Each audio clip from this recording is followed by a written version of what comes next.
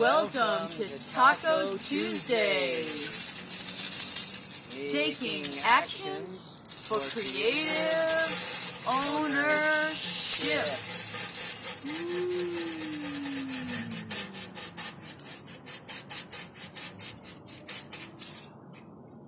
Hi, everybody. Hello. How are you? I am Mark. I'm Sharon G. And my last name is Wheeler. I thought it was Lemon. Lemon. My last name is Green Swan. My last name is Wheeler.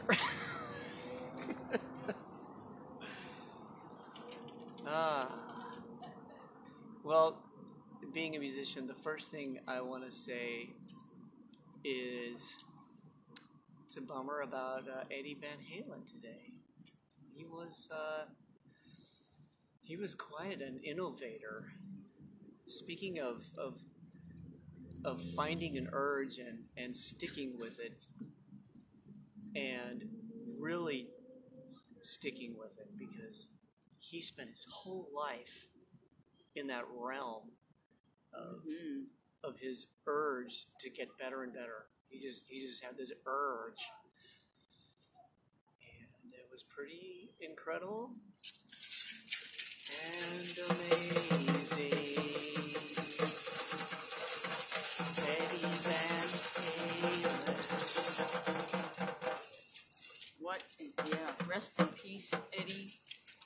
Condolences to everybody and his family. Whew. Just quite the innovator. I think we're all, yeah. in his family. Yeah. Wow, that music. I mean, come on. Everyone's ears for how many decades are conditioned to that sound. And that style of playing he had was just so out of the box.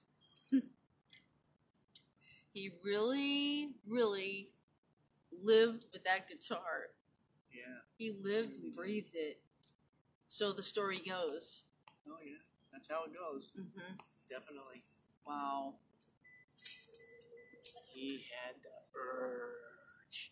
And he followed it. He really followed it. Mm-hmm. He found the perfect soil to bloom within. Oh, I like that. His tree was planted in a very organic and rich soil. Yay! Woo! Eddie, organic guitar playing turned outrageous, game changer, rock and roll trendsetter. Yeah.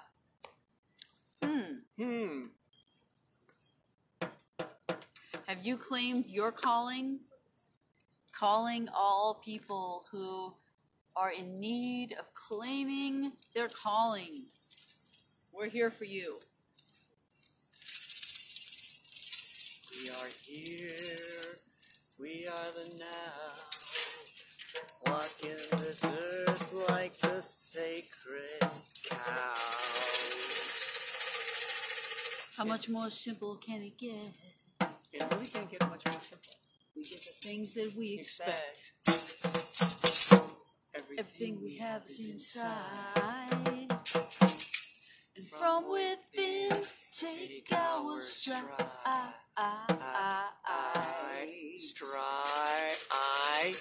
You can see. You can go forward because you have eyes. That's very true. Did you know what a calling was when you were growing up? I thought it was that thing that was, you pick up like this and you put it to your ears. I thought that was my calling. Who are you calling? Like, who are you calling? I don't know. I've got to call somebody. I've got to call myself. That was mysterious to me. People would say, follow your calling, or what's your calling? I heard that word. And I thought like it meant the phone was ringing for me too. I remember like following your bliss. I remember that one. Follow your bliss. Or follow your passion. That was good. And like, does bliss mean Does it involve like psychedelics, or what does that mean? To follow your bliss. Ooh. I guess it could, but doesn't have to, right? It doesn't have to be on drugs. It doesn't have to be like that. So we realize there are a lot of people around us who are not expressing their calling. We tend to see these little glimmers of a person's calling, but it's unexpressed. Sometimes if it's expressed, it's like discounted right away. Oh, I love to do that, but well, I don't have time. So sometimes they feel it somewhere in themselves that they want to do a thing, but they don't. But there's something slowing them down. They're like walking through like a mud puddle with it, and they're not quite they're not quite getting ahead.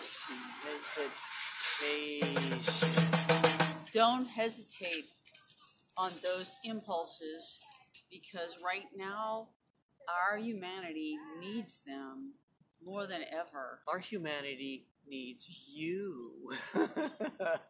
Everybody needs to come on board. It's free. Express what's inside and bring it out. Express what's inside and bring it out. Express what's inside and bring it out. There's value in that. That's the value that we inherently all have, regardless of the size of our bank account. Regardless of our situations. In spite any hesitations. It's true. Every song of ours seems to relate to this topic. How do we do that? It's something natural thing, isn't it? By following our calling, the calling even begins to expand. That's what's so brilliant about it. Like, it doesn't just land and you're there.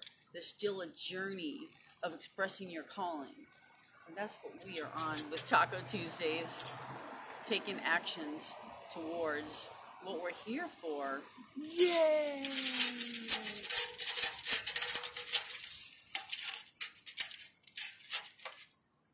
So I was wondering, like sometimes people you're stuck. I'm sorry. Sometimes people I think know what they want to do, but they like I was saying earlier, they kind of circle around it, and when that happens, it's like their urge isn't really recognized for themselves.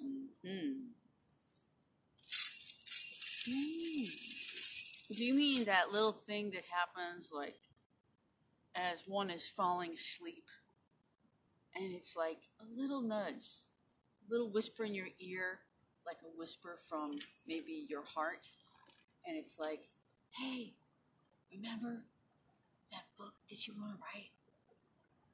Remember that you really want to do something different than what you're doing every day?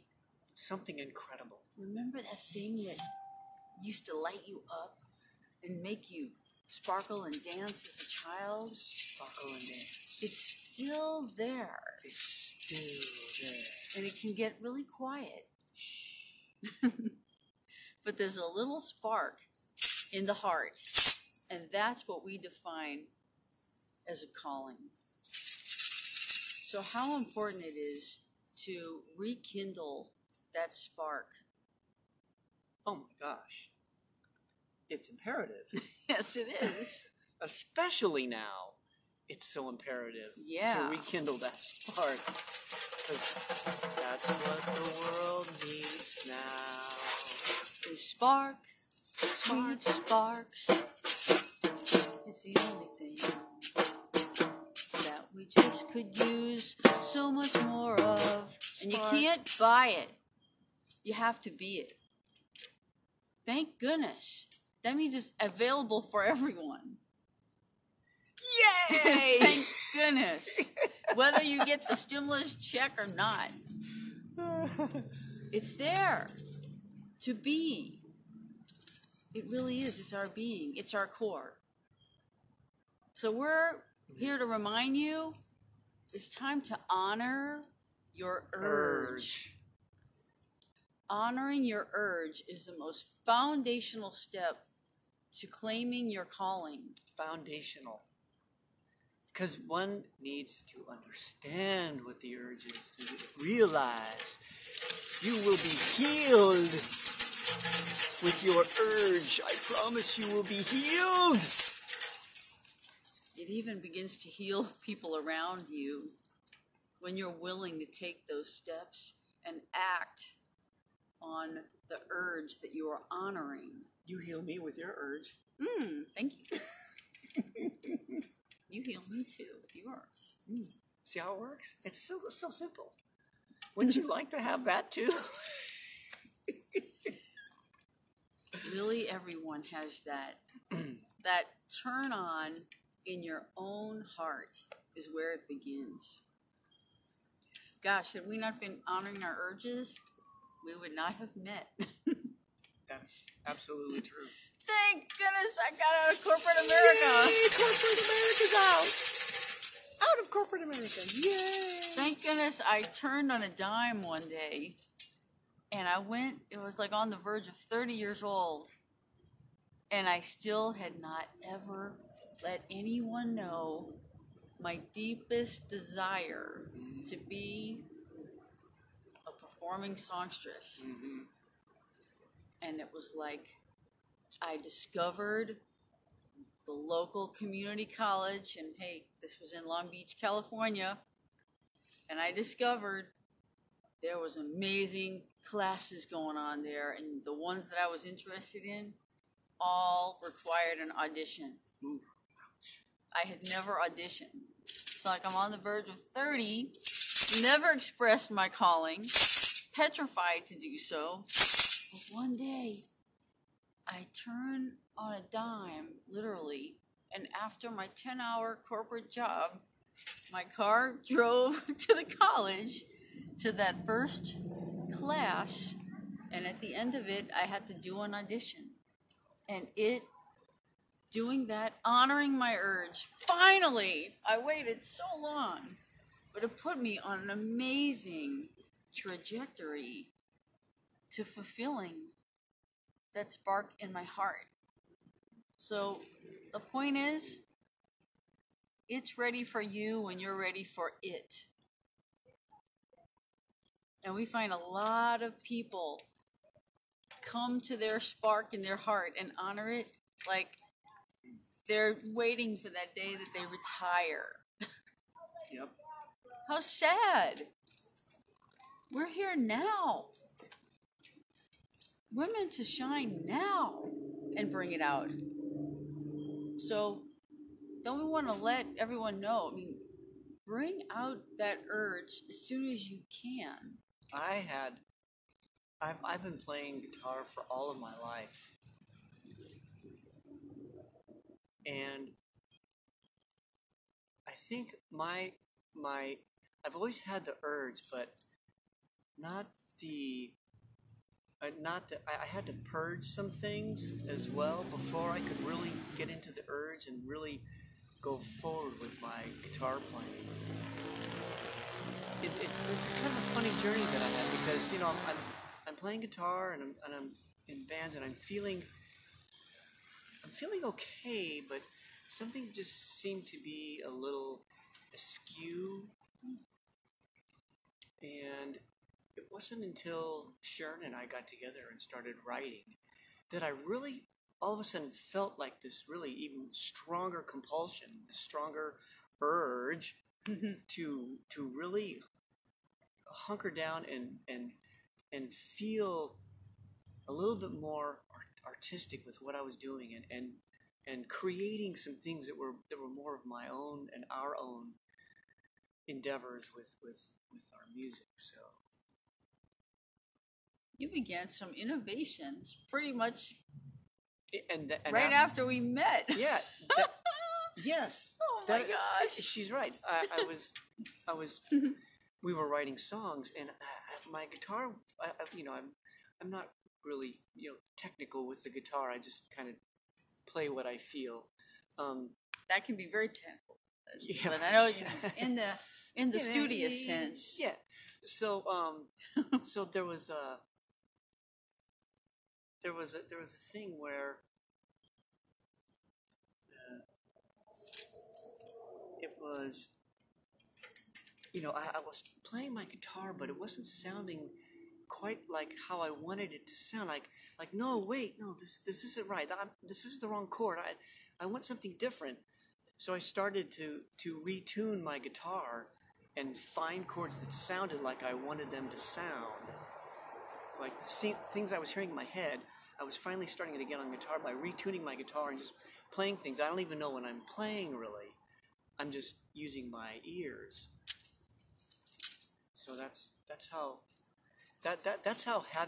having an urge and following the urge, you never know what kind of road you're going to go down. You really, I had no idea I was going to do something like that. But I had this urge to play. I had this urge of the sounds in my head that I wanted to hear that I wasn't hearing with regular chords. So I just made it happen. Thank goodness. I was looking at one of those. There's an old set list. We were looking at some stuff of ours. And there's a set list where like every 2 songs. We have boxes of stuff. Every 2 songs was like a new guitar tuning. But every song, they have their flavor. It's not your 6-string regular tuning or even standard altered tuning. It's the Mark Wheeler tuning.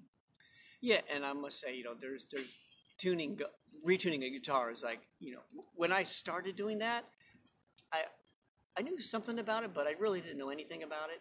So I thought I was being so innovative. And then like a couple of years later, I'm like, oh, everybody does that. Oh, okay, cool.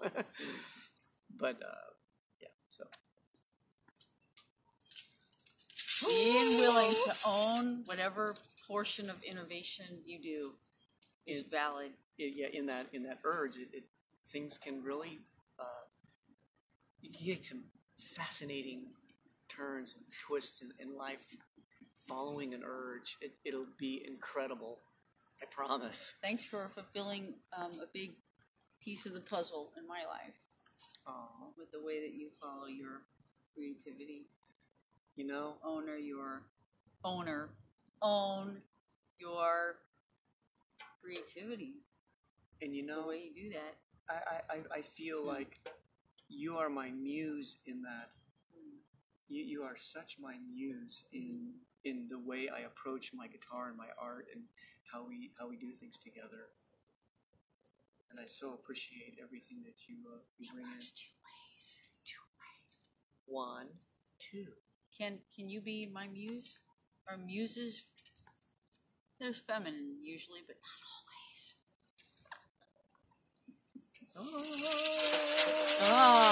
Give it up for the balance. The balance of the masculine and feminine. The Libra that's going on right now. Let's wish for some extra equilibrium.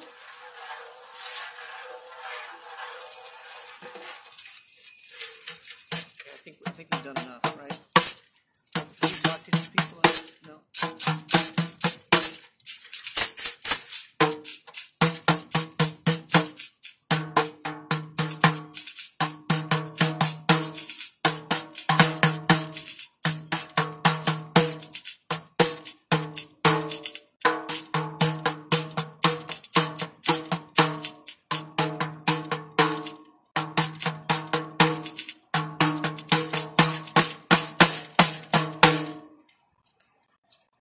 Thank you. Those urges.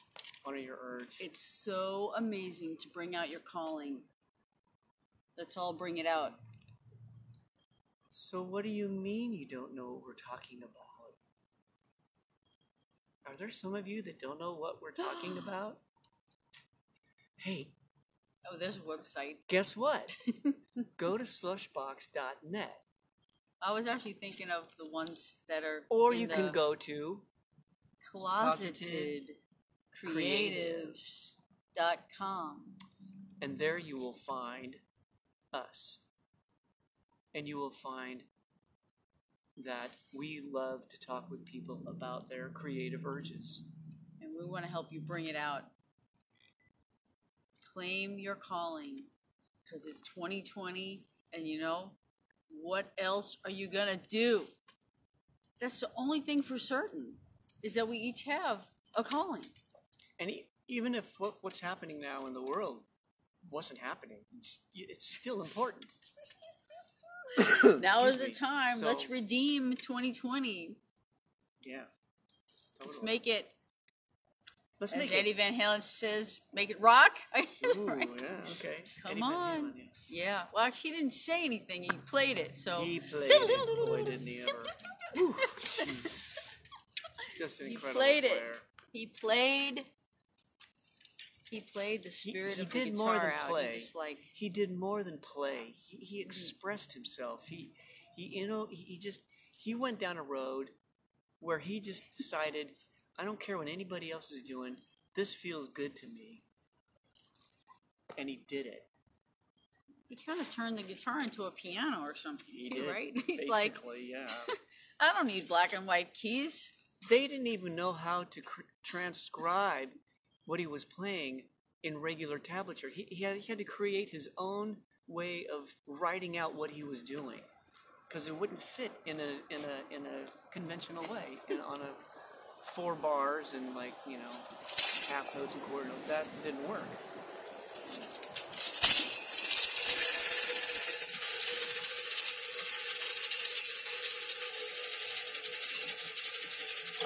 I think we've talked enough. Yep. Okay, we're out of here. We're gonna throw you a kiss goodnight and say, it's time to claim your calling for all of humanity. And if you're in the closet about it, closetedcreatives.com. That's the cc.c. Check it out. Okay, we love you. Y'all take care of everybody else. Peace.